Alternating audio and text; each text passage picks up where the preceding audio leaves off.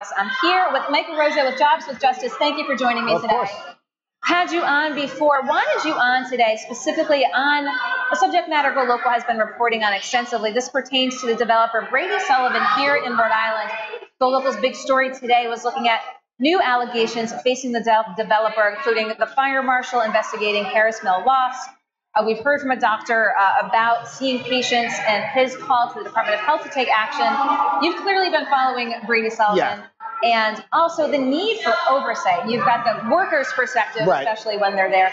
So what are your thoughts as to where we are with the state, with mega developers who might be getting historic tax credits, and what needs to be done? So Brady Sullivan's backstory really is a pretty grim story. You guys know it. You're some of the first to report on it. They have a record of environmental damage and violating workplace safety. This is tough. So honestly, the historic tax credit has a lot of use, and it's a valuable tool, but it's only good if it's actually serving the people in Rhode Island. Right now, developers use it as a way to get around labor law and environmental regulation. So there needs to be some oversight and accountability attached to it, and possibly lockout language or something to make it better. So basically a need to address the structure of historic tax credits and specifically oversight. Right. It's almost all oversight enforcement. So it's not linked right now. So if I find, for example, the rubber mill where they're blowing lead dust into the air openly without any shielding whatsoever, we could get them to shut down that aspect, but we couldn't get them to shut down the job. And there needs to be like a top-down looking at what they're doing. So what do you hear from the workers? That's your perspective of, again, folks on the job. So what are they telling you? So the conditions are unsafe. They're never given proper personal protection equipment or the training to use it.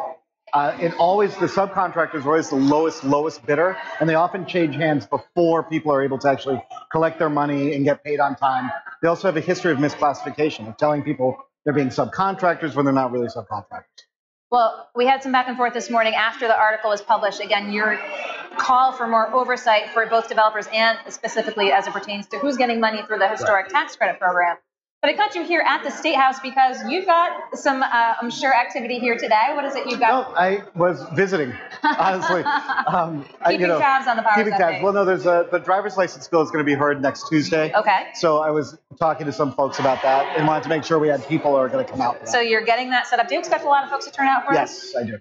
Okay. I'm glad you could come here to talk about Brady Sullivan. I'm sure we'll be talking about driver's licenses. I'm sure you will. Mike Araujo with Jobs with Justice. I appreciate your taking the time today. Anytime. We'll have more for you on the new revenue estimating numbers that just came out. We just spoke with the Speaker of the House, so be sure to tune in to GoLocal. But for us today, here at the State House, Mike wraps it up for GoLocal Live here at the Rhode Island State House. I'm GoLocal News Editor Kate Nagel.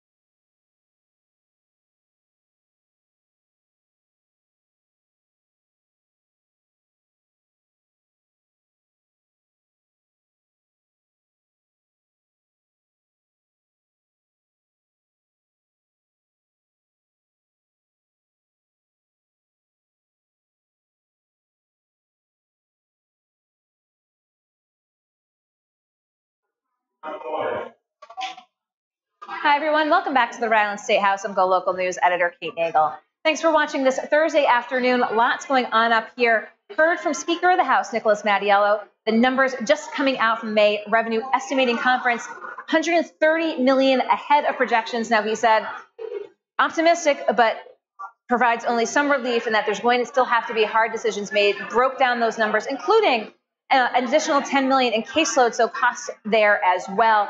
We had Julie Casimiro, representative, talking about legislation introduced to provide fentanyl strips throughout the state. Now, this is to detect the presence of fentanyl in drugs, which she pointed out has been part of so many overdoses as part of the opioid epidemic and more.